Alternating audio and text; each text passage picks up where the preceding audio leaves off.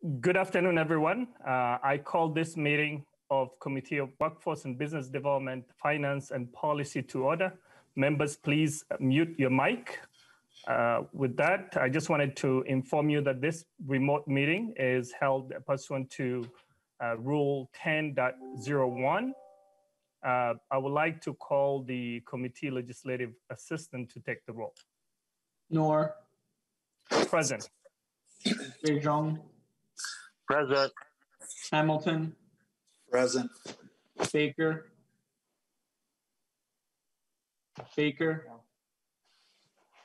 Davney. Present. Frankie. Present. Greenman. Present. Haley. Present. Jurgens. Present. Cagle.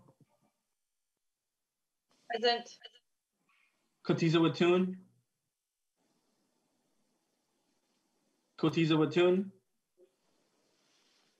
Olson. Present. Tujong. Present.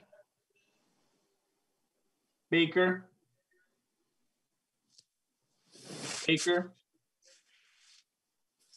Kotiza Watun. Chair, we have quorum. Thank you, Jason Chavez. There's a quorum present. I will now entertain a motion to approve the minutes for January 28th.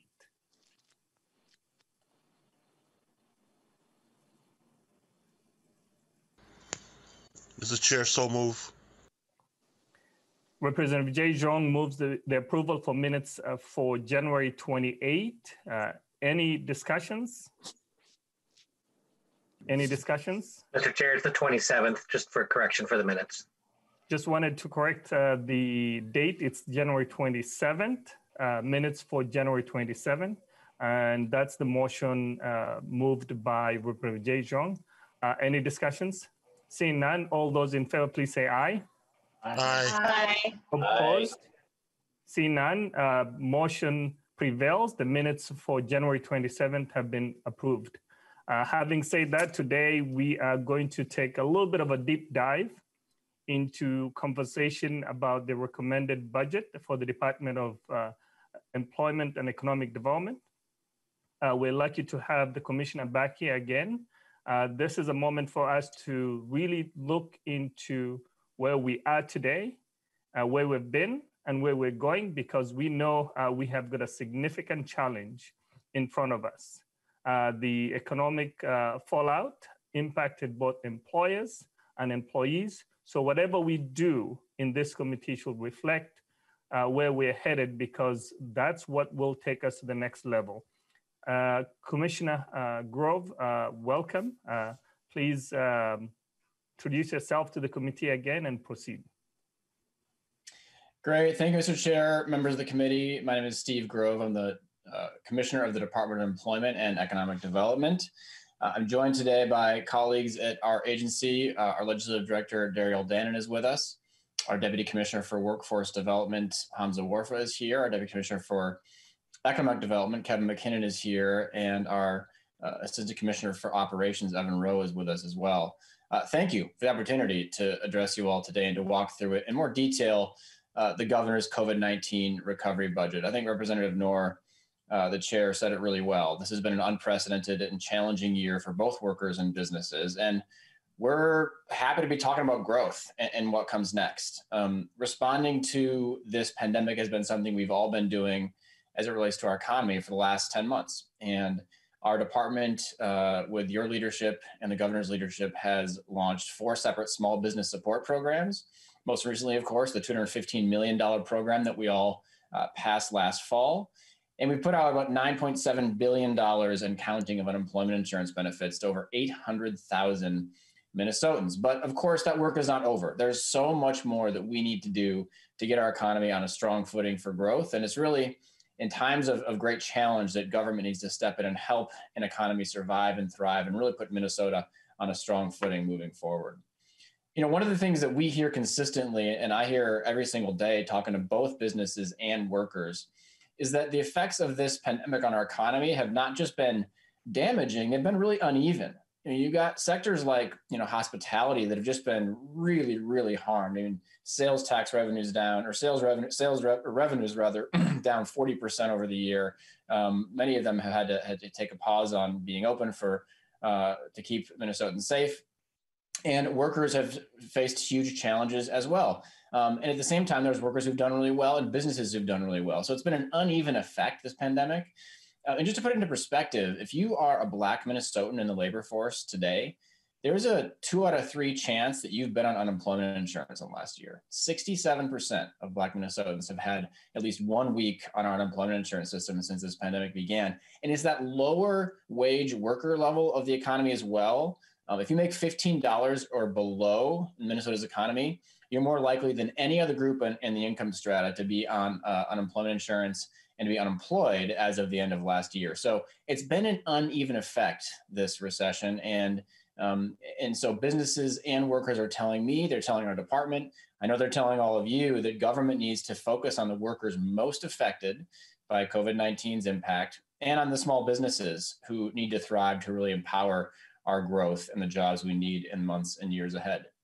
So the first part of the governor's COVID-19 recovery budget really looks at that kind of immediate recovery component. Again, we can't take our eye off the ball of what's needed really to help businesses get through this most challenging window of our experience with COVID-19. So the first initiative I want to walk you through today is the governor's proposal for a $50 million emergency COVID-19 recovery fund.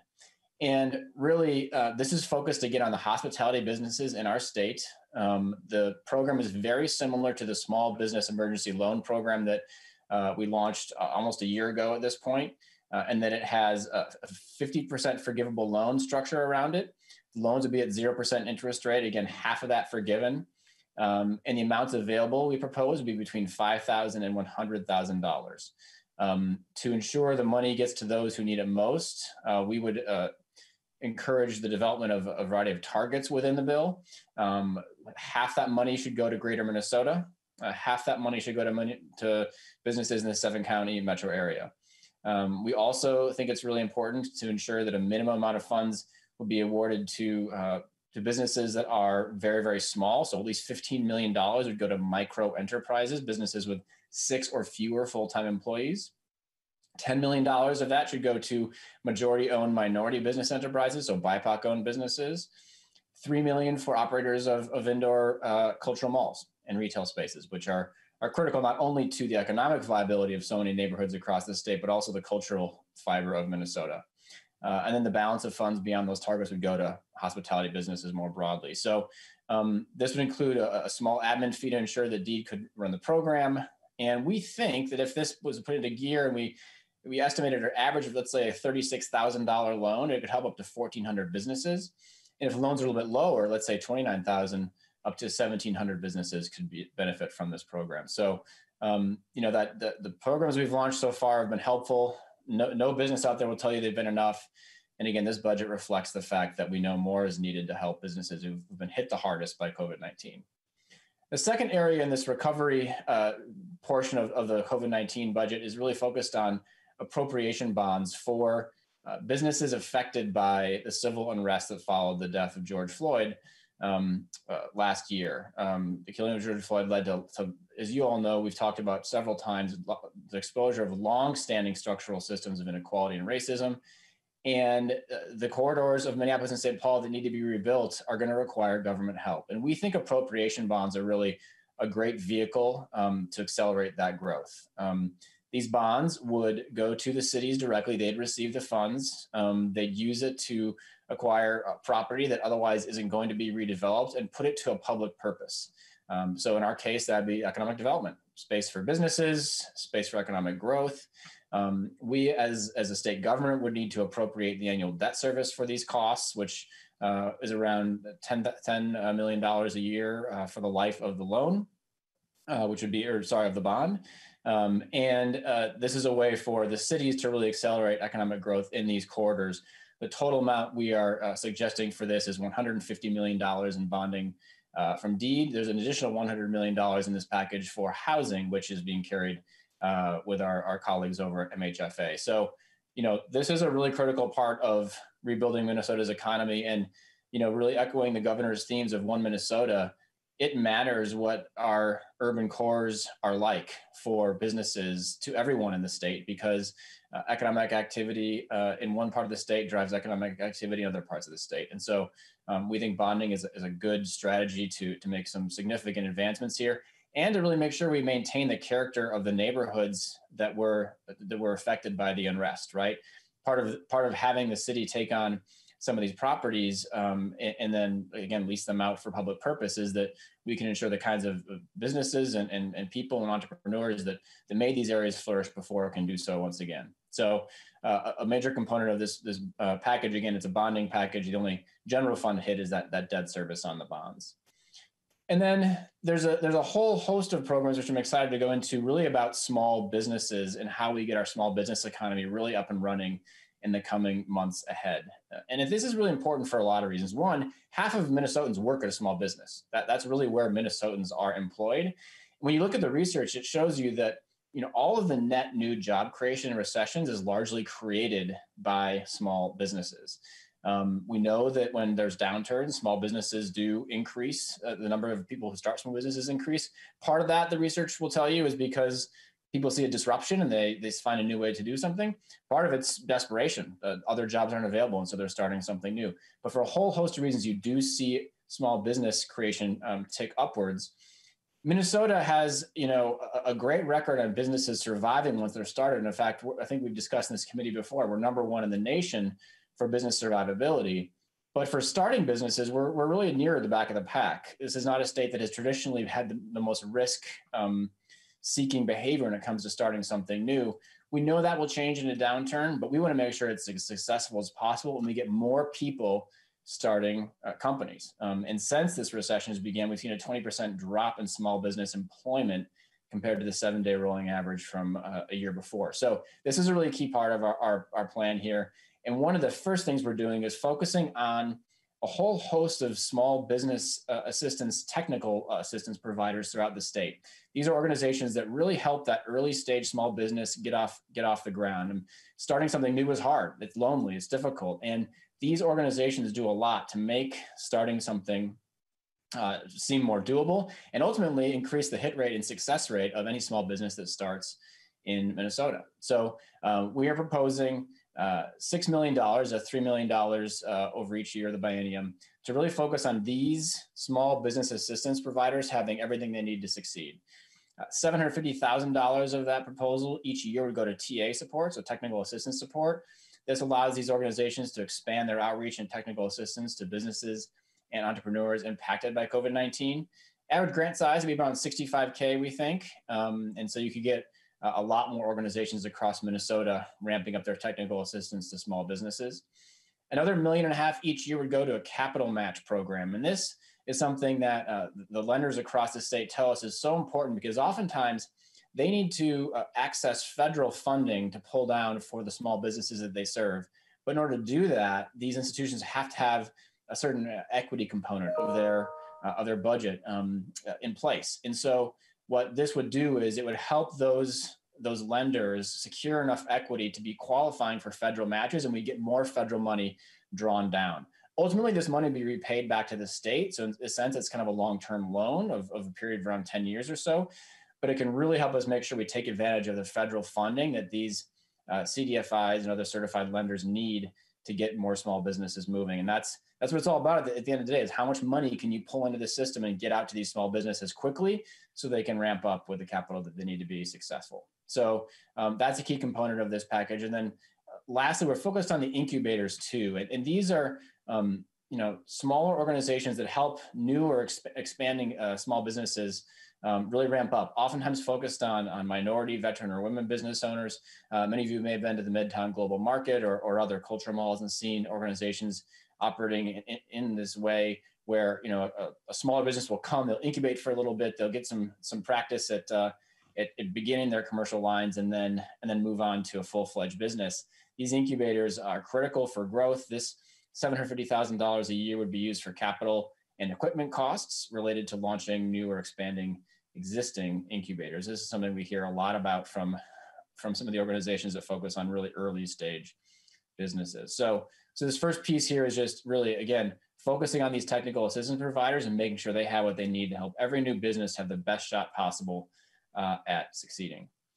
The next area of focus on small businesses focuses on our small business development centers. And you all know these well. They're in your districts, I'm sure, and they are critical providers of consulting early stages of businesses to help them succeed. They help businesses develop business plans, and they help them meet other matching requirements. And these centers, which are largely in Greater Minnesota, I think 8 of the 9 regional centers are based in Greater Minnesota, provide a whole host of services, but they also deliver services based on kind of a matching component. So the state puts up a little bit of money, the regional center puts up about 45% of the money, and then they get a federal match for about 45% of the money. Our suggestion in this budget is to put $500,000 a year into that regional match so that the folks who are in these regional small business development centers can spend their time actually consulting the businesses on how to grow rather than fundraising money to develop the matching money they need for the federal funding. So this is one of those things where we can significantly lighten the load on our regional partners across the state and give them what they need to spend all of their time making sure every small business that is launched in their area has a chance to succeed. So we think when we do the math on this one, that by lightening that load and giving more time to focus on the businesses, it'll be roughly 30,000 hours that they'll get in exchange for this money. That could help create about 4,600 jobs, 200 new businesses, $100 million in small business capital infusions, and $25 million in increased sales revenue. So, this is a really big one. And I think it's one of those things where it's not a huge item in the balance sheet compared to everything else, but the way that it works with our SBDCs is really going to help them be successful. And I'll pause just a moment to kind of put a face on this, because I think you all know people in your district who've benefited from SBDCs. This is just but one story. This is a story of Mateo Maccabee and Aaron Lucas, who opened a restaurant called Crew in St. Joseph. And they used small business development center resources to get the business plan right, to plan ahead for the growth of their restaurant. They did this, during the pandemic. So not exactly an easy time to launch a restaurant, but with the help of that SBDC, they were able to cut the ribbon on their new facility and get off and running. And this is just one of thousands of stories across the state where, a little help from some consultants can really speed up the pathway to starting a business and creating more jobs. So SBDCs are a big part of the plan. And then I think, another area that we've talked about here before, and we'll talk about a lot in the coming months, is how Minnesota really distinguishes itself as a place to create a high growth technology-based startup. And one of the tools we've long had at the ready for our state is the Angel Tax Credit. It's been around almost 10 years. We were one of the first states to create this program. It's been funded at various levels throughout its existence. In essence, it's pretty simple. It's a 25% credit to investors or investment funds that make equity investments in startups. And these are startups who are focused on high technology or new proprietary technology. The maximum credit is capped at $125K per person, $250 if you're filing jointly. And again, it's been funded at a variety of levels since its inception. The great thing about this is that it also brings in matching investments from private sources too. And so we've issued about $111 million in tax credits to these investors since the program began, but it's generated $461 million in private investments. So a huge force multiplier. And the data shows us too that over 50% of the money that comes into this tax credit program to help Minnesota startups grow comes from outside the state. And that's a big deal because what it says is we're attracting people's attention to Minnesota as a startup ecosystem, as a place where great young new companies and technology can thrive. And having this tax credit kind of puts a flag out there and says, hey, welcome. We want you to come here and be a part of our startup ecosystem and invest in the companies that are going to create the next big Fortune 500s in Minnesota. So this is an important component of the program. There is a critical carve out that was passed last year or 2 years ago, rather, that we're really excited about, which indicates that 50% of the money in this tax credit has to be reserved for startups who are created outside of the Twin Cities metro area and or by women, veteran, or BIPOC owned startups. And so Really, there's a huge focus on equity in this program. We think that's really important, and we really have ramped up our outreach efforts on that front because every year we run this, we want to make sure that more underestimated entrepreneurs, if you will, are able to take advantage of this credit through more venture capital flowing into Minnesota. So the angel tax credit is a big component. And then the other part of the governor's budget that really focuses on startups is Launch Minnesota. And Chair Newell will remember this well as he authored the bill last time to create this program, but just a really critical program to really shine a spotlight on our startup ecosystem and make it easier to start a company in our state. Launch Minnesota has a couple of components to it. It has some innovation grants that help early stage startups get going, that the money can either go to matching a federal grant request, or it can go to R&D costs, kind of some of those early stage costs startups have to get going, any sort of business liquidity needs, it helps fund those. Again, we're really honed in on the really early stage companies, the kind of thing where somebody may have an idea, but they don't quite know if they want to take the risk and start it. Launch Minnesota makes that more viable. It gives them the kind of incentive to dive in and try something new. So that's really the bulk of it, is those innovation grants that go directly to the entrepreneur. But there's another really key component to this too, which is our entrepreneurship education grants. And this is really about making sure that our efforts to grow Minnesota's startup ecosystem are statewide. And then we're connecting the dots between, Duluth or Alexandria or Bemidji or Mankato or Rochester or Winona or the Twin Cities and beyond. And this education grant program has helped us build really a hub and spoke model that is really unique to Minnesota. It contains 6 regions, 8 different hubs with 85 program partners. These are the kinds of organizations that can teach a early stage startup how to create a business plan, what venture capital models look like for early stage startups, the kind of education that's needed to, again, speed up that process from idea to success with having a sort of an ecosystem and an educational effort to support it. We think this is a really critical part of making sure a state has a good startup ecosystem. It puts Minnesota on the map in a way by saying that we're a place where these kinds of businesses can thrive. And it just creates a whole host of connections between people across the state. One of the great things it does is connects the Twin Cities to other startup markets around Minnesota. And there's just a lot of benefit from that kind of adjacency that this network can create. The state's really kind of the only one with a statewide footprint in that sense to be able to run such a program. And that's why we think government has to play a key role here. The amount is only $5 million, but it goes a long, long way towards really differentiating Minnesota's ecosystem.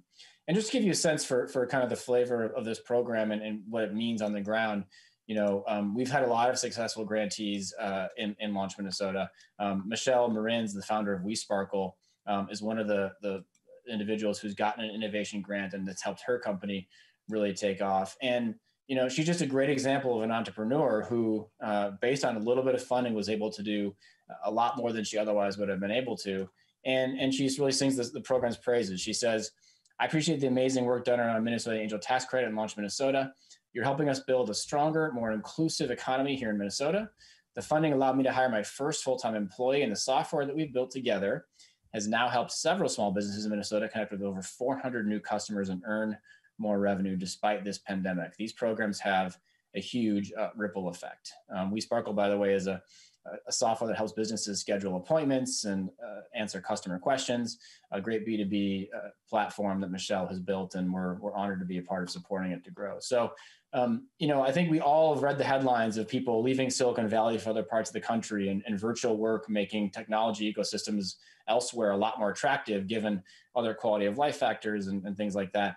We want to make sure Minnesota is on the cutting edge of that trend line. We don't want to see folks moving from San Francisco to Miami or to Austin. We want them to come here. And these programs are really a part about accelerating that trend and welcoming Minnesota for more money and more startup founders and more growth. So those are 2 really key components of the governor's budget in this space.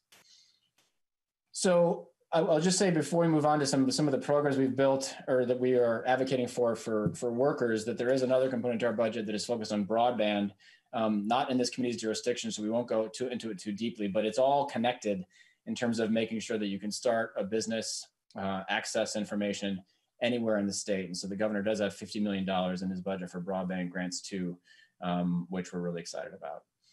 So turning to workers, I think one of the things, again, with this uneven effect that COVID-19 has had on our economy is that some workers have really suffered and others have not. And the specifically unique challenge of this recession is that the recession really has only been for certain parts of the economy, right? And you've got a lot of workers who've been dislocated from jobs, say in hospitality, who might need some kind of training or reskilling or a pathway to another industry, even if just for the short term, to make sure that they are able to survive and thrive. So it's this kind of odd paradox where even though there's a lot of jobless claims right now, there is opportunity out there.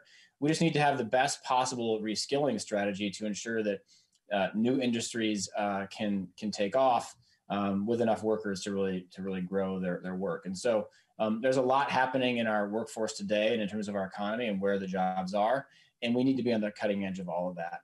One of the things that is at the central aspect of our strategy on workforce is taking a look at that workforce development fund. And I think this is a topic that is robust enough and detailed enough that it probably merits its own hearing at some point in this session, which we'd be thrilled to do. But the big picture is this. The Workforce Development Fund is a fund that is funded by the businesses of Minnesota. They pay a payroll tax into a system through which then primarily DEED, but also partially the Department of Labor, use that funding to train workers that then cycle back into these businesses. So it's a really unique thing Minnesota has. Not every state has such a fund. In fact, I don't think any other state has a fund quite like this. It's one of the kind of secret sauces to our state's workforce. However, this was created back in the 1980s and really hasn't been modernized ever since. And it's had kind of a journey, and I think in the last 4 or 5 years in particular, there's just been a lot of conversation about how to modernize this fund to make sure that it's really rooted in the workforce challenges of today. And central to that challenge is the issue of equity. We have a very different workforce than we did in 1985 when this program was created. And the program as it currently sits does not do a particularly good job of fairly and transparently and clearly emphasizing the equity struggles that our economy faces, or even as efficiently allocating capital to growing the workforce that we have today as it maybe could. So we've been on a months-long journey really since the last biennial budget session to talk to many of you, to businesses, to workforce organizations to figure out how could this fund be better organized and better targeted to be successful for Minnesota. And we are bringing forward a plan on what that will look like that we're really eager to dig into in more detail. It does emphasize equity and making sure that we spend more money than ever before on helping BIPOC workers get access to training they need to succeed.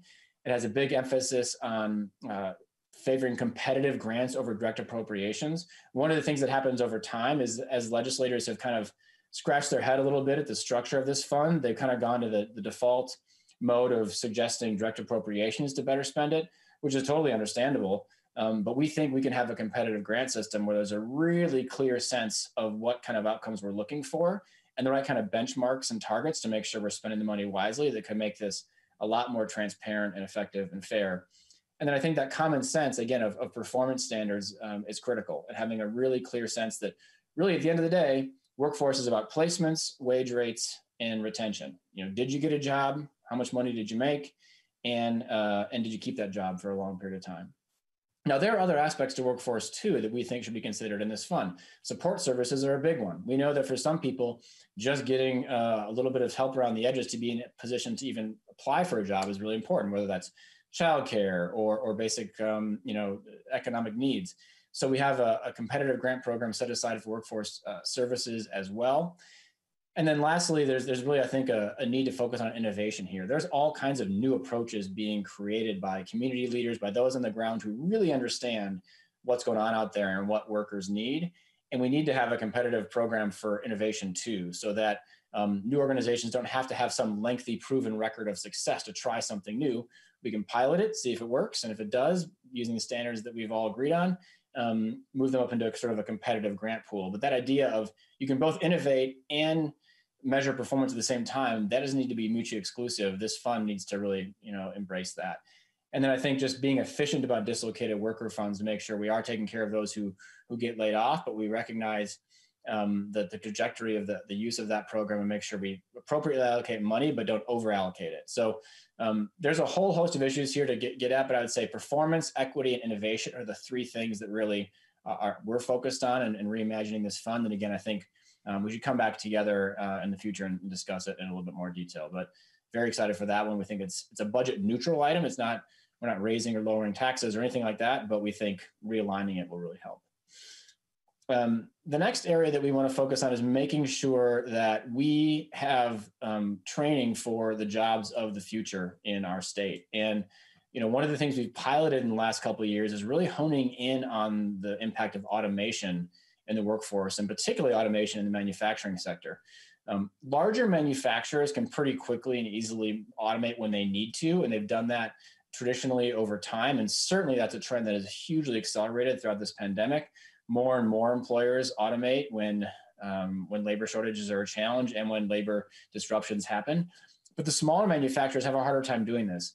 Whether it's the cost of the machine itself or whether it's the training hurdle to get going, we've been piloting ways to mitigate against that to help Minnesota's smaller manufacturers really accelerate the trends towards automation to improve productivity and improve the jobs of the people that they hire. Again, these firms are hiring people hand over fist. They can't get enough workers. Automation will help them create better jobs, more attractive jobs, and ultimately better output and productivity. So this program, the Job Training Incentive Program, puts money aside, about $250,000 per year, to allow employers, small manufacturers, 100 businesses or less, to develop training programs for automation that get their workers more quickly trained up and ready to use new technologies in the workplace.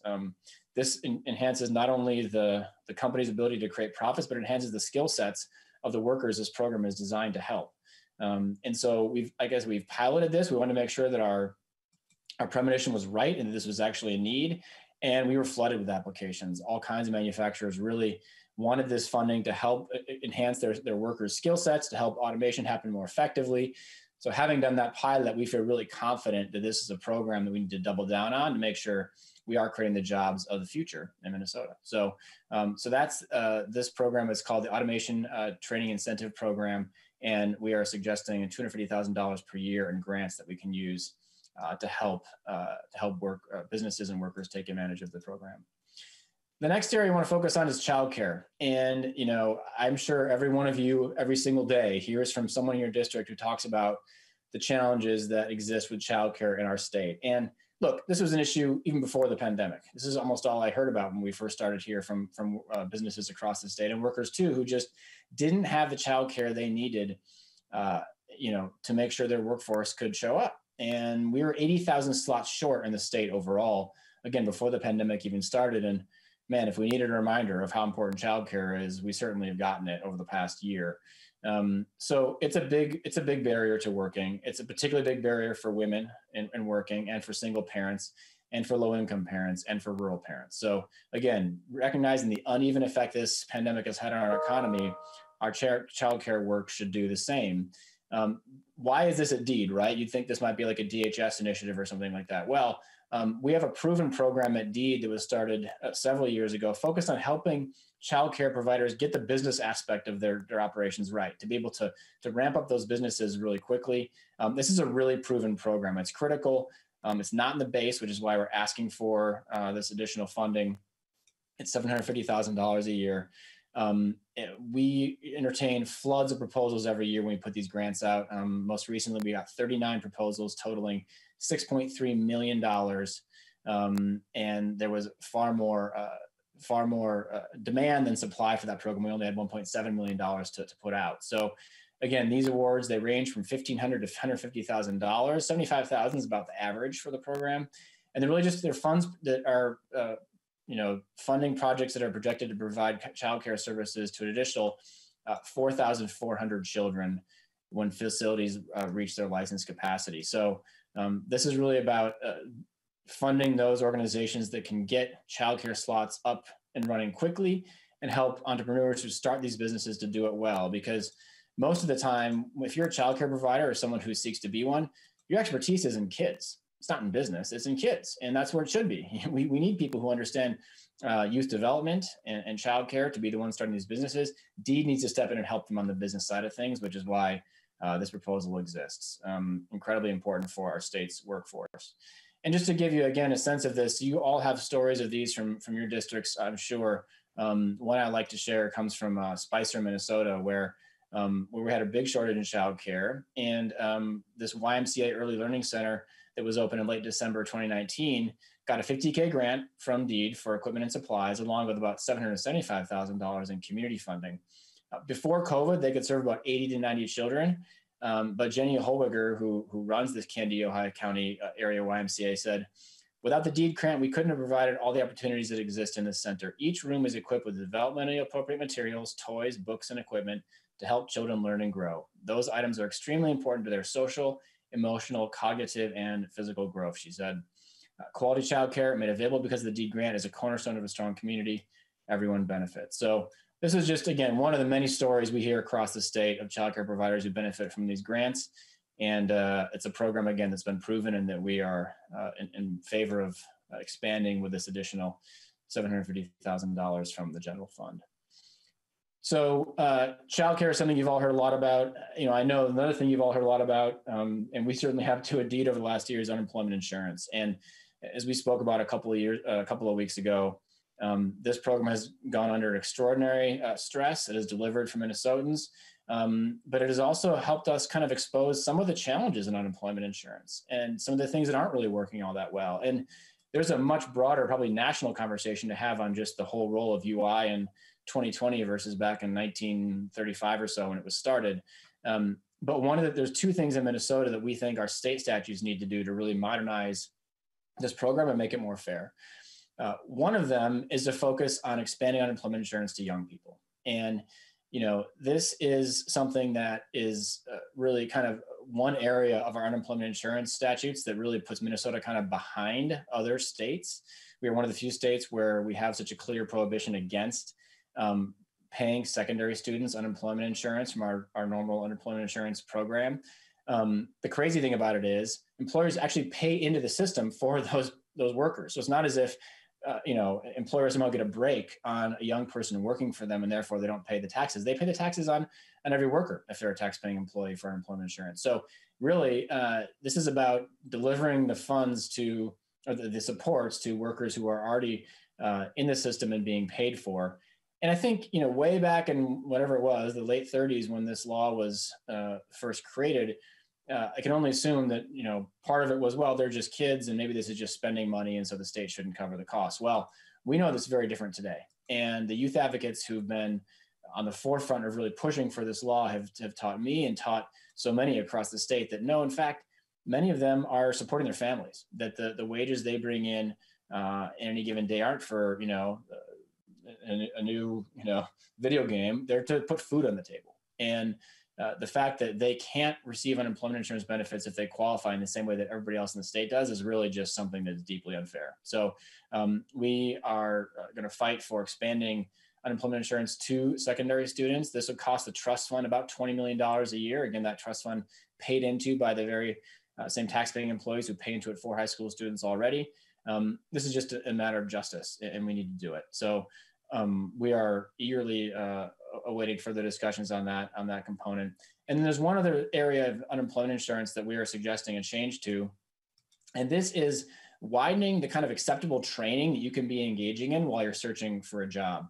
One of the ways unemployment insurance works is it's meant to cover, part of your wages when you're dislocated from a job for no reason that is of your own fault. And there's an aspect of the system that has something called reemployment assistance training, because ideally, when you get back into the job market, you get a job that's even better than the one you left. That helps you earn more money, that helps the economy grow, and it serves the needs of our employers all the better. And so when you're in an unemployment insurance situation, you can take training. And that training, if it's in a certain category of classes, can really help you get a better job when you get back into the market, but it also prevents you from taking just the next available job because it happens to be there, right? And so the list of sort of training courses that are allowed to be taken during that period of time is not particularly modern. And there are a couple of classes that we think very much should qualify as skills advancement trainings that would allow you to put a pause on taking the very next job so you can get a better one. That include, for example, English as a second language training, which is critical, or even just the GED. Neither of those currently qualify as trainings you could take while off of unemployment insurance. So this is just basic skill stuff, but man, if you have that training that can help a worker advance into a job that's much better, much more needed by a business, everybody wins: the business, the worker, and the state. So it's policy change. It's not really budget change, but there's, of course, an aspect to it that touches the trust fund. So we wanted to mention it here. And I think, again, this is about creating a system where we can really help workers succeed as much as possible as they inflect to new jobs and reskill into new areas. So those are the two changes we wanted to bring forward on unemployment insurance. I think the other social safety net program that we've discussed, in our state a lot over the last couple of years, and certainly has been discussed at the federal level too, is paid family medical leave.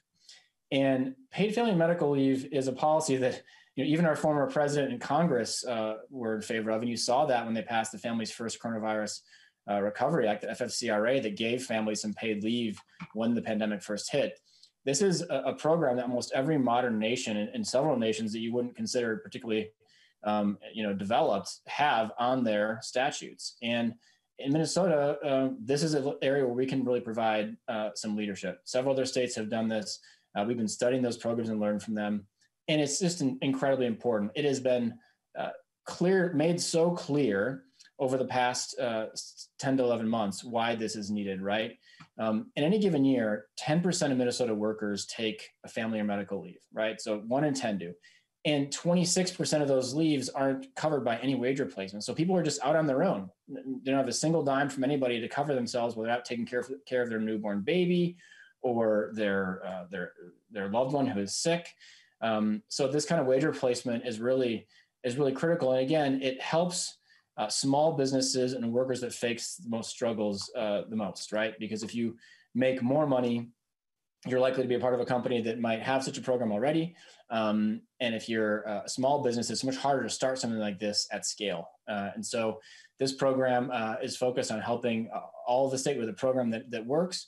And the way that the budget on this plays out is as follows. In order to build such a system, you have to actually create the platform that you pay into, the premium would be paid into. So there's $11.4 million of general fund money that would go to starting up the building of that platform. Over time, that money will be paid back by the premium. So ultimately, this would be a budget neutral proposal. But when the platform is built, then it would pull in a 0.6% employer premium, of which it would be allowed to have half picked up by the employer and half picked up by the employee. Total cost of building this platform will be around $67 million. But again, once we've got that startup cost just to get going, the payroll taxes that we begin to collect will help finish off the technology build. And ultimately, this program would replace wages on kind of a tiered schedule. So anywhere between 55 to 90% of an employee's salary. We estimate an average around 66% of the wage replacement would be there. And if you do the math on this, again, assuming that the costs are covered half by employer and half by employee, this is a cost of a cup of coffee per week per worker that would be required to build this program out. So, it's a critical factor for our workforce. It's incredibly important for child development to have parents at home those early days in particular. And as we've seen with the pandemic, life happens to people, and having the ability to take care of things while some of their wages are replaced is something that can make our workforce and our economy an even more attractive one to be in. So paid family medical leave, and again, I think that's something we'll get into more detail probably in its own standalone hearing, I would guess, but those are the broad strokes of how PFML would work.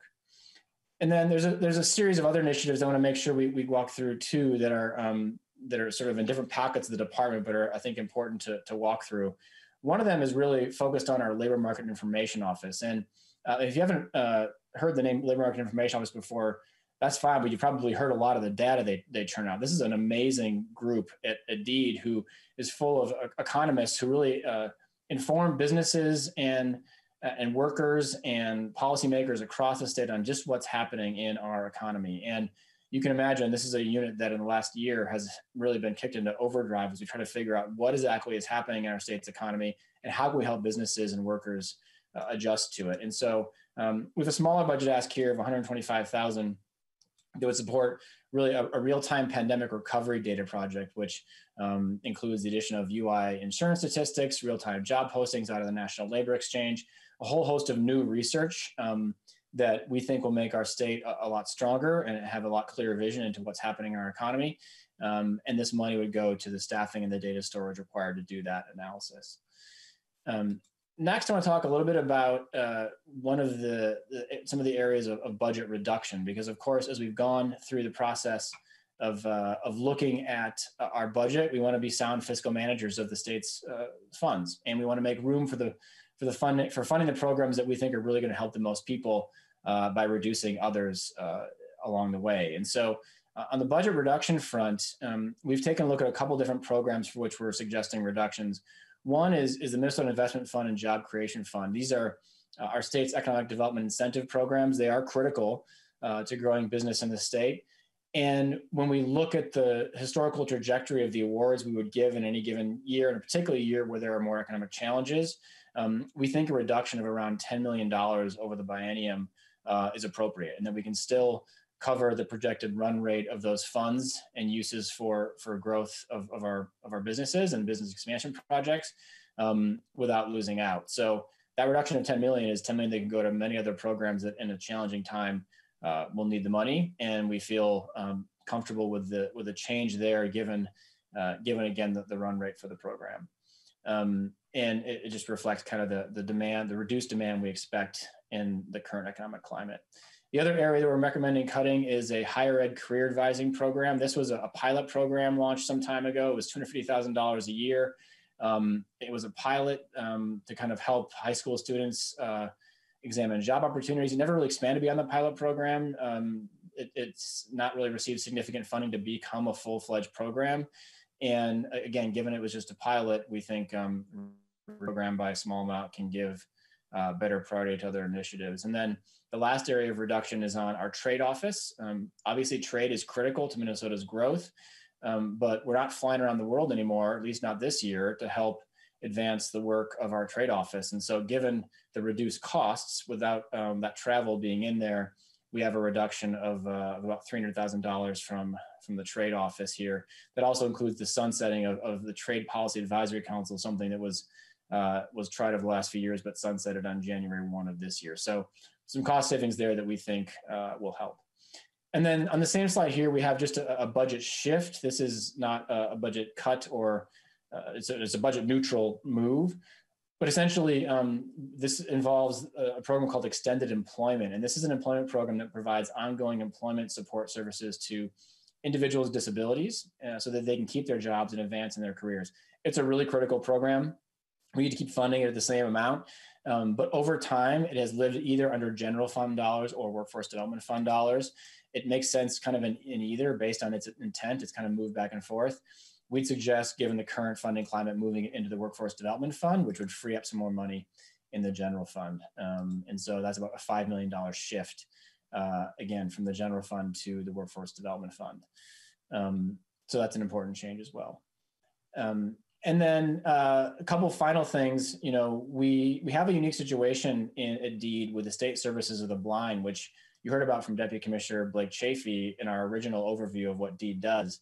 The State Services of the Blind is an incredible organization that lives within DEED that helps those who are blind both have the support services they need, but also find jobs.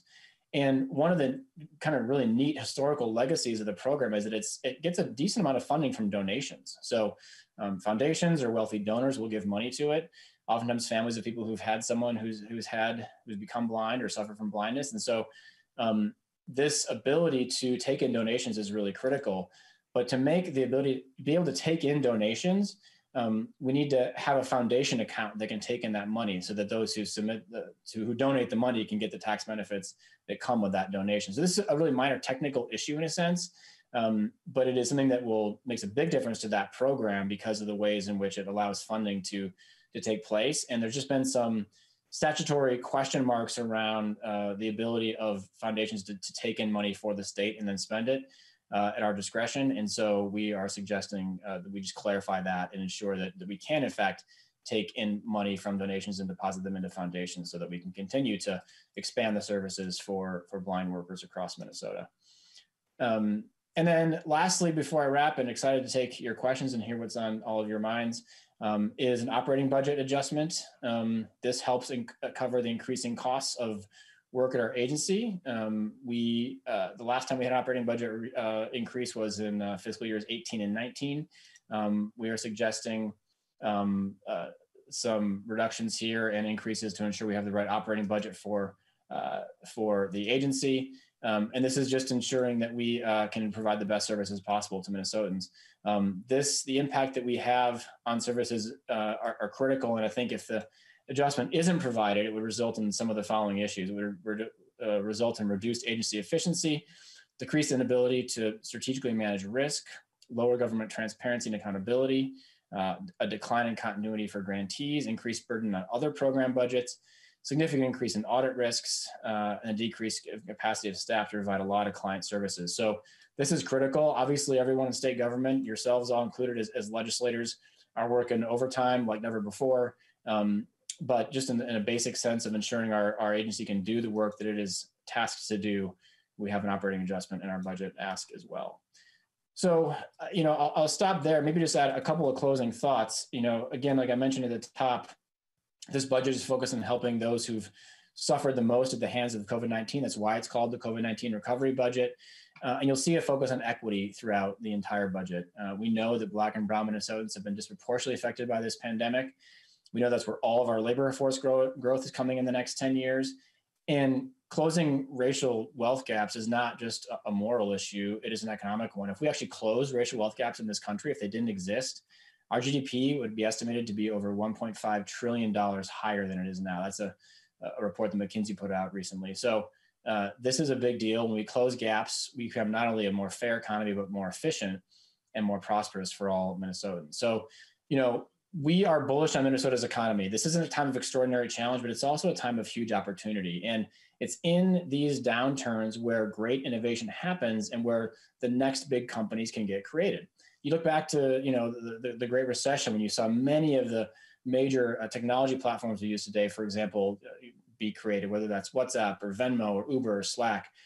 People see disruptions in times of challenge and they take advantage of them. And we want to make sure Minnesota is on the forefront of that change. We've got a diverse economy, which generally means that we can weather recessions better than the average state, but nothing is inevitable in these times. And COVID's effect has been really unique. And it's a time we think to really invest in our state, in our workforce, and in small businesses, because that's where we think the biggest growth can come. And that's who's been hardest hit by the events of the last year. So this budget really stands in that space. And we're very eager to work with you on all of it and to continue to discuss all of your ideas too. It's going to be a really important conversation we're having in this committee over the coming weeks and months ahead, and we're excited for that conversation. So I think, Mr. Chair, with that, I'll turn it back over to you and eager to take questions from the committee. Thank you so much, Commissioner, for your presentation. Members, as you're aware of, this is based on November 2020 focus, and this could change based on the February focus that is coming up. I just wanted to note we do have Representative Kotisa Watun and Becca in attendance. And with that, I wanted to ask Representative Joggins to proceed and ask his question. Thank you, Mr. Chair, and thank you, Commissioner Grove. I have a question on the $150 million in the governor's proposal for appropriation bonds. Who would be eligible to receive these funds? Is this just for public infrastructure like the third precinct, or would businesses also be eligible to apply for these funds? Commissioner. Mr. Chair, Representative, it's a great question. Appropriation bonds are a little bit different than your typical general obligation bond in the sense that you have to appropriate the debt service on it every year to pay for the bond.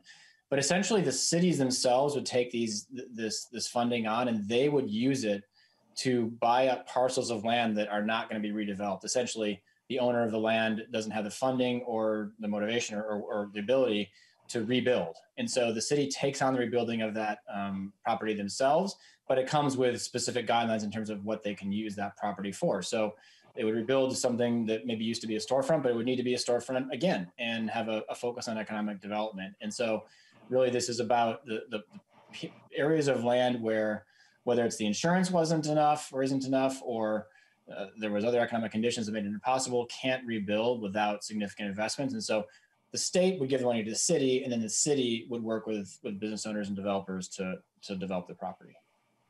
Okay, Mr. Chair. Representative Juggins? You anticipated my other question. I was going to ask how that fits in with private insurance, and you covered that. So my only other question then is, would the cities then be responsible for repaying these appropriation bonds, or would the citizens of Minnesota have to repay the appropriation bond? Commissioner? Yeah, Mr. Chair, Representative, the state would be paying the debt service. So the debt service on the bonds, which is about $10 million a year over the life of the bonds, which would be around 20 years. So that would be the state's obligation. The rest would be paid back by those the bondholder. I'm sorry. Representative Juggins? Clarification. What do you mean Commissioner, what do you mean the rest would be paid by the cities? Well, it's a loan. Sorry, Mr. Chair, Representative. So it's a loan to the city from the state. We'd pay the interest on that loan to make it a doable loan, but then the city pays back the state in that with those bond money. Commissioner, I just wanted to state that we will have a full hearing on this. The bill is going to be brought before us, and look forward to robust conversation on the $150 million proposal that is already going through the body. So we will have an extensive discussion on this in the coming days. Any follow-up, Representative Juggins? Yeah, I'm still not clear who's paying what back. So the state's paying the interest and the cities would repay the principal, is that?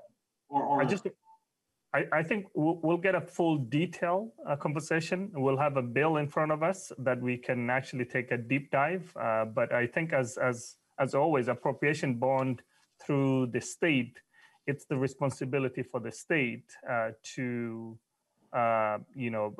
pay for that appropriation bond, just the same way as we do other bonding in housing and many other services. Commissioner. Yeah, Mr. Representative, it's an important question. I think there's some details that we need to work out, but I will invite Deputy Commissioner Kevin McKinnon, whose team runs these programs, because I want to make sure you feel like you've gotten the right level of detail here. Kevin, do you want to answer the question more specifically on repayment? Mr. McKinnon? Yeah, Mr. Chair, members, you're right. The debt service that the state would cover every year obviously pays back the costs of that. And as Chair Noor mentioned, we will obviously be discussing it in addition with MMB, who is really helps us understand the appropriation bond uses and the program along with the language. Okay, thank you. That's good enough for now. Then I appreciate the answers. Thank you, Representative Juggins. The next person is going to be Representative Baker. Thank you, Mr. Chair. It's great to see you, Commissioner. Thank you for this great update. I think this is really covering a lot of good stuff. And I think we will work through this as we do as legislators to work together to find the best pathway to really recover our whole state. And, I'm one that knows Minneapolis, for example, has got to have some help from us. If we don't rebuild or get Minneapolis at least stood up again, those businesses down there will not have a chance. We have a lot of people to point fingers at, but right now we want to get businesses back open, I think. And that's maybe my question today, Commissioner, is, we've recently, and again, very good presentation on what's to come, some opportunities here to grow new growth, entrepreneurships, and so on. What are we doing to get our businesses open right now? We're still got 50 to 75% of the hospitality workers not employed that could be employed. I know we just can't snap our fingers necessarily and get it open tomorrow, but we can do waves of this and phases of this. Can you tell us, what is the governor doing right now with really 7-day averages on positivity rates below the 5% caution mark? Immunizations are coming out better every week. Businesses get this better than they ever have before. We did not see a spike after holiday, Christmas and New Year's Eve that we were doing. How quickly are we going to see a phased-in approach here to get our businesses completely back open so we can get Minnesota businesses going again? What's the plan right now for that? Commissioner. Mr. Chair, Representative Baker, thanks for the question. And you've been an extremely thoughtful legislator and business owner on this front since the beginning of the pandemic. I've learned a lot from our discussions. I would say you're right. We are optimistic right now. The numbers look really good. They do. They're below 5% case positivity. Cases per 100,000, I think, is now close to below 20. Hospital capacity is in a safe place, the administrators tell us. So it is all positive news. What the health department will tell you, and with good reason, is that these new variants are one, area of concern, and the ability of the vaccine to fight against them is something that continues to be tested. So there are some unknowns. There are certainly health experts who predict another surge in March, but that doesn't mean we sit where we are for the duration of this pandemic. I think the governor very much understands there are still some restrictions in place that are challenging for businesses. Part of this is always tied up in consumer confidence too, right? And if people feel confident about going into a business, going into a restaurant or bar, what have you, and that they'll be safe. So it's all kind of part of the same mix. The regulations matter, of course, but it's that level of consumer confidence that's critical. I can just tell you it's a very active discussion right now. Most of the state's economy is wide open, but it is that hospitality sector where there's the challenges, particularly large events. And this is the thing that we always knew would be kind of last in the cycle was, when can we all be at Target Field again? When can we have the community gathering downtown and not have to worry about, capacity restrictions or size limits, or at least have limits be at a point where we can actually do the gathering and not have to cancel it altogether. We know a lot of business owners across the state are starting to schedule summer festivals, other events.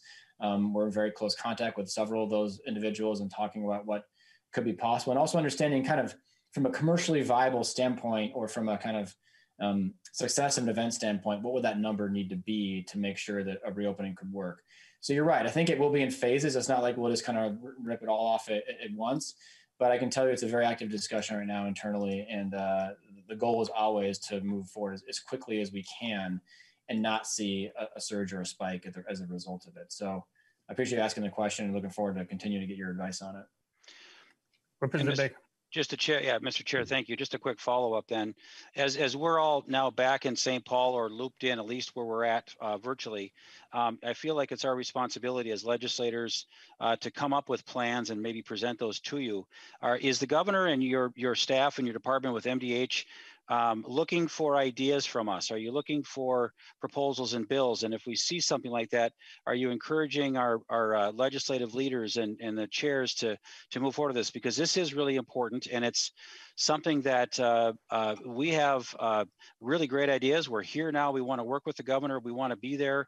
We hope that there's a better way that we can try to find collaboration right now before things get worse. But there's always going to be some scares. There's always going to be the what ifs. We don't know everything, but we sure know a lot more today than we did back in last March. And I think it's really that time we need to start focusing in on that level. But I do hear you saying you're very close to moving, but we've got to get this moving in waves.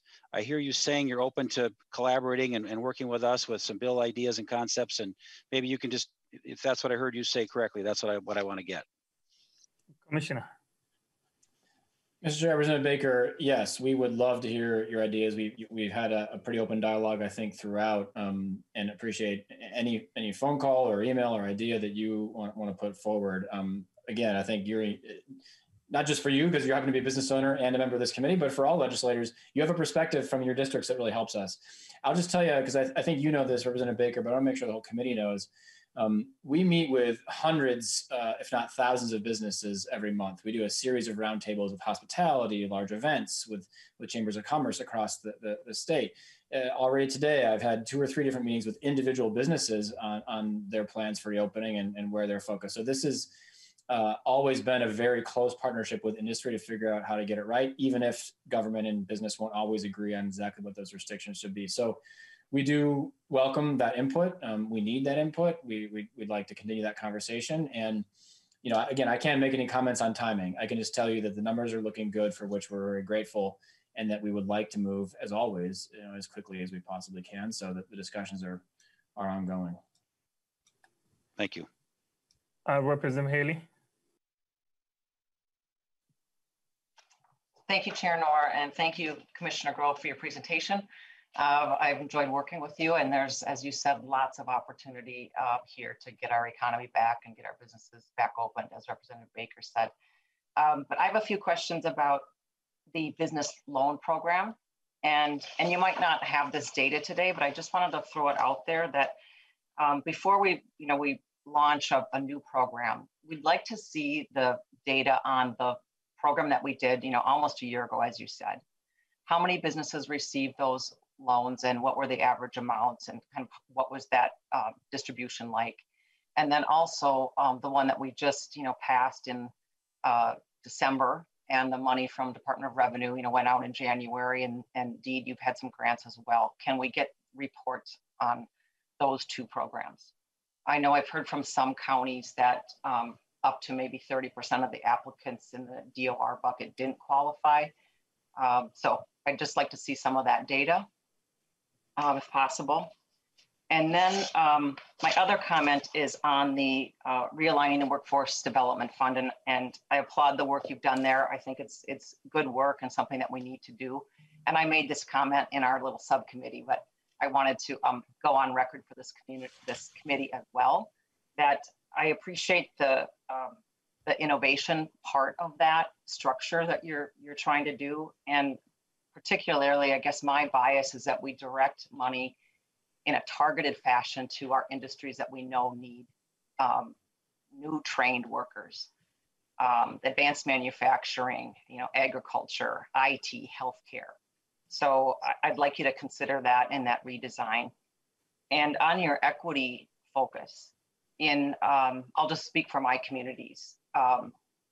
We don't have a high percentage of BIPOC individuals. We have Hispanic folks in my district mainly. So to me, it's not, an open job is an open job, and a worker seeking work is a worker seeking work. And it's about connecting those dots. So my manufacturers that have open positions would just say, we don't care who it is, bring us the workers, right? So I guess I just wanted to make that statement, and maybe there's innovative ideas in there, to your point, and new ways of connecting people of color to areas of the state where we have open jobs. And I'd like to see that there. So those are my comments, and again, appreciate working with you and being able to move this forward so that more Minnesotans are working at wage levels to support their families and all of our businesses succeed. Thank you, Representative Haley. I'm assuming those are comments and recommendation to the commissioner. And the next person is Mr. Chair, would you mind, just because I think the first part of Representative Haley's was a question on the transparency of who won the awards. I did just want to address that briefly, if I could. Go ahead, Commissioner. Yeah, I'll be brief. First of all, thank you, Representative Haley. I think great points, both of them. And we really think both really important issues we need to tackle together. We have posted the winners of the Small Business Emergency Loan Program, which is the first program that we ran already in the website, and we can circulate that. But you might have also been referring to our Small Business Relief Grants, which came out of that CARES Act funding. We are very close to releasing the results of that. We had to work with our community lenders to wrap up the final few grants there too. So that information will be public. And then, the deed component of the $215 million program is convention centers and movie theaters. That just closed Friday. So we got some work ahead of us to get that money out as quickly as possible. That we'll work to do too. So I think you're right. That data should inform all of our future efforts, and happy to dig into it with you and your staff more deeply. Thank you, Commissioner, for the input. I know we indicated in the previous round the data due by June because the requirement is by March 15th.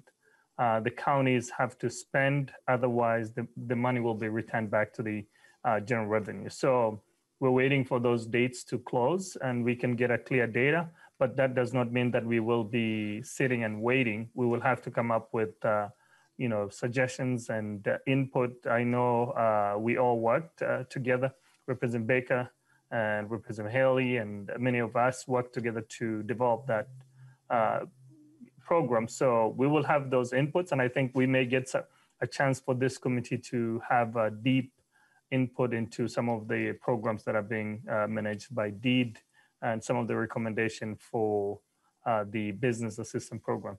The next person is going to be Representative Khotisa Otun. Thank you, Mr. Chair, and Commissioner Grove. Thanks for coming back again. I wanted to highlight a couple things quickly.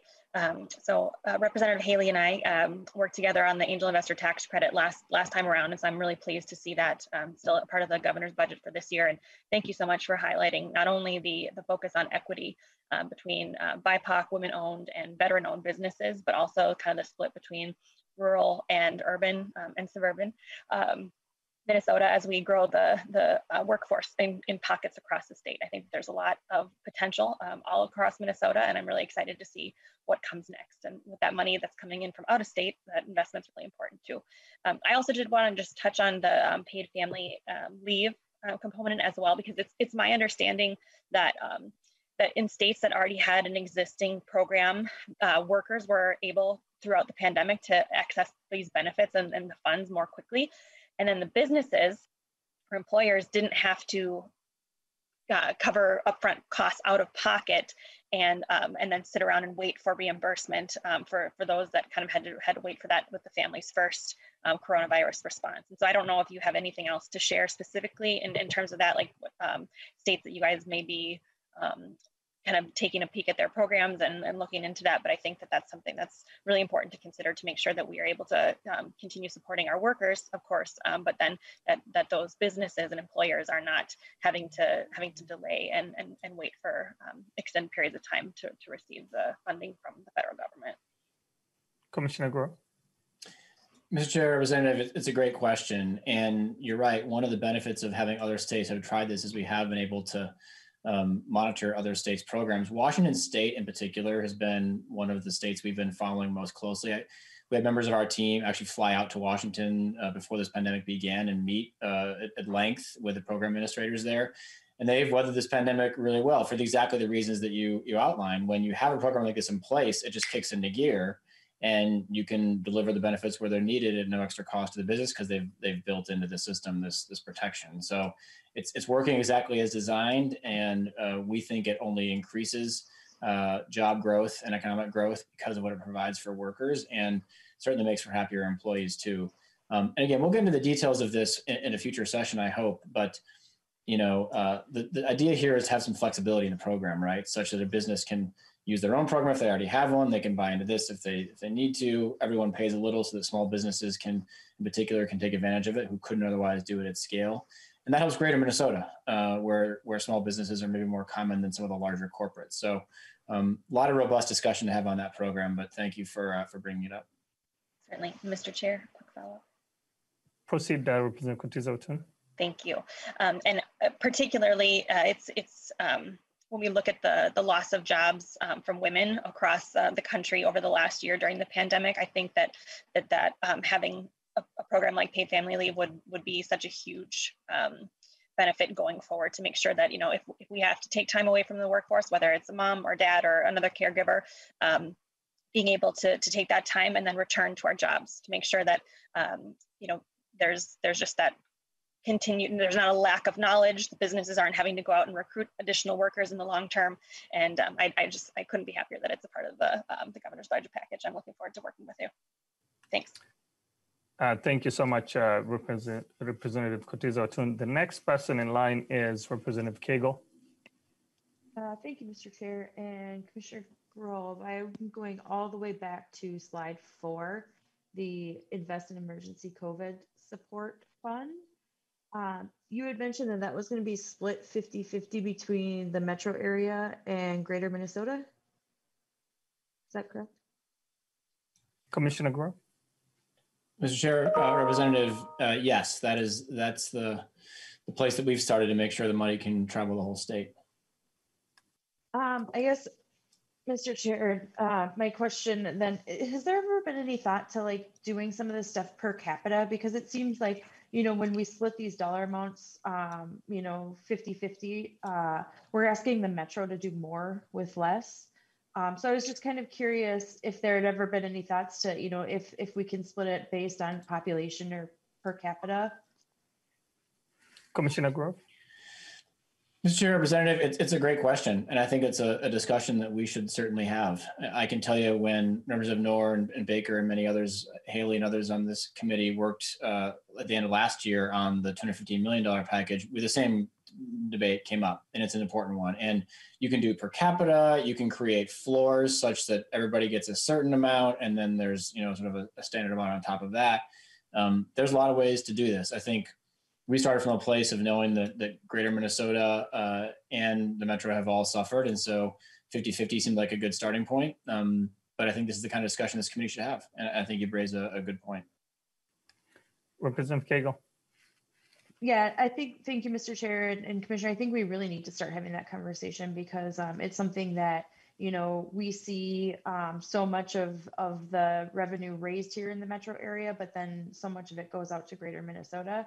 And it just doesn't seem very equitable or fair. I did want to also ask about the launch program. In my prior life, I worked for community action agencies, and one of the big programs that we had was a FAME program, which really helped people invest in their education, or if they did have, it was a savings, I'm sure you're familiar, but a savings program for people. Do any of those programs interface together? Because I was just thinking if somebody's got a FAME account and wants to do this launch program, it would really kind of meld the two worlds together where they might have some of their own startup money, but then help with help some of the, help from the state as well. Commissioner Grove. Yeah, Mr. Representative, it's a great point. There are other programs out there that help in a variety of ways new business owners get started. And, we think the more the better. The state has not had, we think, as robust of a presence in this area as several other states have. And that was really the impetus of starting Launch Minnesota. It's proven that when you see these pockets of innovation happening across our country, governments are always involved in some proactive way. Governments are not going to be the ones that create innovation. It's the businesses who take advantage of the funding, but playing a role in the ecosystem from the perspective of state government makes a huge difference. The huge growth in Silicon Valley startup ecosystem didn't happen by accident. There was a university there. The state did a major venture capital investment really early on. You had, of course, the defense industry that played a big role out in California. Same thing was true out in Massachusetts when that whole corridor opened up. It was one of the first ever state-backed venture funds that made that possible. You take a look at a city like Austin, where it's become kind of like the default second headquarters for your big tech companies in Silicon Valley. That didn't happen just by chance. I mean, the state and the university invested heavily there. So we've got to play a proactive role in this as a state. And $5 million isn't a lot, but it is a start. And you combine that with Angel and broadband and several other things, it just starts to create this buzz that like Minnesota is a place where this stuff can happen. And we think we're well positioned to have a startup ecosystem that really is well suited to this pandemic. And part of the reason for that is that people that start companies in our state start them in sectors like healthcare and agriculture and in retail and in these a variety of diverse industries that are really uniquely positioned to figure out what's next in our economy, given the effect of COVID-19. So this is a moment we've got to take advantage of. We've got to invest in, we've got to make noise about. We've got to lose a little bit of that Minnesota humility where we don't talk about the good stuff we do, because there's a lot of great stuff happening. We have amazing entrepreneurs in our state. So the programs like you mentioned, Launch Minnesota is kind of this umbrella program for the ecosystem. It's a big part of the story of this next chapter of our economy. Thank you. And Mr. Chair, just a quick comment. Representative Cagle. Thank you. I would hope that DEED would kind of do an inventory of some of the programs that are already out there and really work in conjunction with those programs, especially the community-based programs, because they're the ones that, are their community. And so I hope that is something that happens as well. So thank you.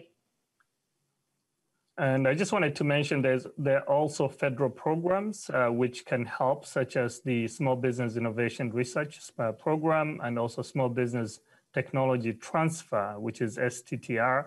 So, and then the Angel Tax Credit, all those programs with Launch Minnesota, I think there's a connection to help also with the technical assistance and with Launch Minnesota. I'm hopeful that the launch has gone very well. And looking forward to see how we can really connect some of the outside programs, including venture capitalists who are doing a great work in our state. I don't know if you've seen the data. There's an increase. There's hope in that ecosystem. So thank you, Commissioner, for that. The next person is, I see Representative Frankie. Thank you, Mr. Chair. Thank you, Commissioner Grove, for the great presentation today. I have a few questions. I guess I'll start with the Family Leave Act. It's a great program for small businesses to be able to, provide this for their employees. Do you have an idea on what the 0.6% would break down to per dollar of wage? Commissioner approximately. Let me just pull up my notes on PFML. So we think it would come to, if employers and sorry, Mr. Chair, I didn't recognize you when I began speaking. Thanks for tolerating my miss. It comes out to both contributing about 30 cents per $100 of employee earnings. So if again, for a median worker, that's about $2 to $3 a week. So 30 cents on the $100 from each the employer and the employee. Great. Thank you. Mr. Chair, another question. Proceed, Representative Frankie. Thank you, Mr. Chair and members. I want to talk a little bit about the loan programs. Now, back in March, I believe it was, or February, whenever the governor's first loan program came out, the original forgivable loans with the 50%, forgivable 0%. One of the eligibility requirements for small businesses, and I heard from several small businesses in my community that they were not eligible because one of the requirements was that they must first go to a financial institution and be denied a loan. And that's how it read on the deed website. So then they felt that because they could go to a bank, they had saved their money, ran their businesses well, that then they were ineligible for that loan program. Is that the case? And if so, could we just make this eligible to every small business? And I like the fact that, we're going to prioritize the smaller businesses because, in my industry, they're the hardest hit right now. So can you speak to that a little bit and let me know whether that would, because I read it and that's how I read it on Deed's website, the initial loan program, I believe it was the $30 million that was offered out. And just go ahead and explain that to me, please. Commissioner Grove. Thank you, Mr. Chair. Representative, it's a great point. And this is not meant to be just a carbon copy of the original program. This is meant to be a new program. It looks similar, so you're right to point out the similarities because of some of the carve outs and the targets in a sense. But the reason that original program had that stipulation in there was it landed at the same time as like a bunch of other funding sources landed. It was just when PPP landed. It was just when other federal assistance had landed. And so what we were trying to do at that time is say, we know state dollars are limited. Let's stretch them as far as we can by not doubling down on a state and federal dollar in the same funding stream. I don't know that we would need the same stipulation in this program this time personally. And I think you're right to raise it as something that probably shouldn't be involved in the next iteration of this program. So we'll discuss it, but this is not meant to just be a complete carbon copy of that original program. It's meant to be a fresh look at it, and we're at a different stage of the pandemic, obviously. So I'm glad you raised it. Representative Frankie. Thank you, Mr. Chair. Thank you, Commissioner Grove, for the understanding of that. I just have one more quick question about the job training incentive program. So we're giving them money to boost automation for small manufacturers. Do we require them to maintain a certain amount of jobs or grow jobs so that we're not just giving them money to automate to reduce jobs? Commissioner Grove. Mr. Chair, Representative Frankie, it's a great question, and I'm going to turn over to our Deputy Commissioner Kevin McKinnon, who built this program and has run it, just to talk through some of the kind of guidelines around how exactly it works. Deputy Commissioner McKinnon.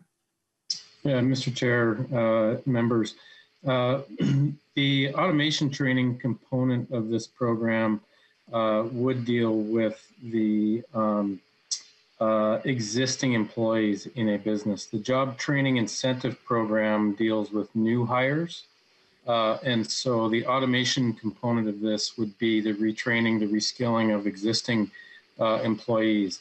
Yes, there is a requirement for retention of those employees, which ranges from the term of the grant, essentially, which are generally 2 years. Commissioner Grove, any additional? No, I think Kevin said it perfectly. Thanks. Representative Frankie? No, thank you, Commissioner Grove. Thank you, Chair. Thank you so much. Representative Hamilton? Thank you, Mr. Chairman. Commissioner, we will have the conversation about the dollars being invested metro area or rural areas. This is one of the reasons why I ran for office. We had the huge disparities when it came to nursing home funding. You had metro rates, you had rural rates, and deep rural rates. I represented deep rural. When it came to education funding, when I was on school board, our schools on a per pupil basis were receiving back then around $6,000 per pupil, where the cities were receiving close to $10,000 per pupil. When it came to transportation funding, we had a 4-lane highway that was scheduled to be completed in 1973. The money dried up and came to the metro area. And I got tired of seeing people dying on that dangerous highway. We will have this conversation.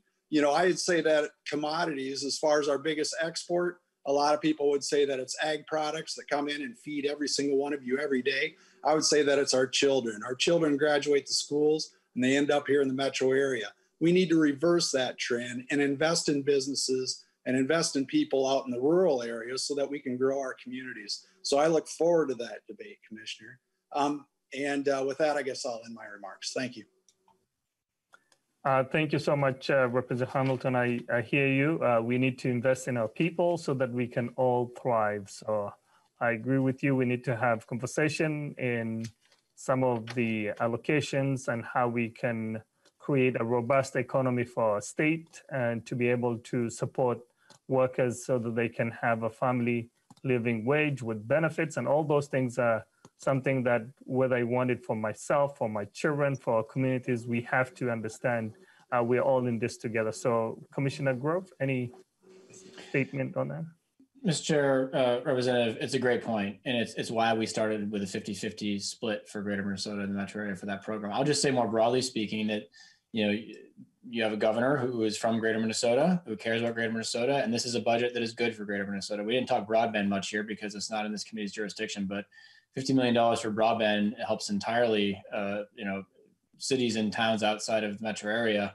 And in the example of this loan program is just but one of many where there are percentage areas of focus on money going out of the metro area and into Greater Minnesota. The annual tax credits another, Launch Minnesota is another. We have to make sure this whole state thrives. And the idea that jobs or innovation only comes from the metro is just proven to be false. So let's call that what it is and build an economic development budget that helps the whole state grow. So I'm glad you raised this and looking forward to more discussion. Thank you, Commissioner. Thank you for your presentation. Is there any other member with any question? We have 1 minute before we conclude. I don't see any member raising their hand. I just wanted to thank you, Commissioner Grove, and your staff for the presentation today. We have a lot of work to do, and we need to start working on these issues. We will have a robust conversation, and we will be able to come out stronger together. So looking forward for the conversation. Having said that, no any other business in front of us. So the meeting for today is adjourned. Thank you so much.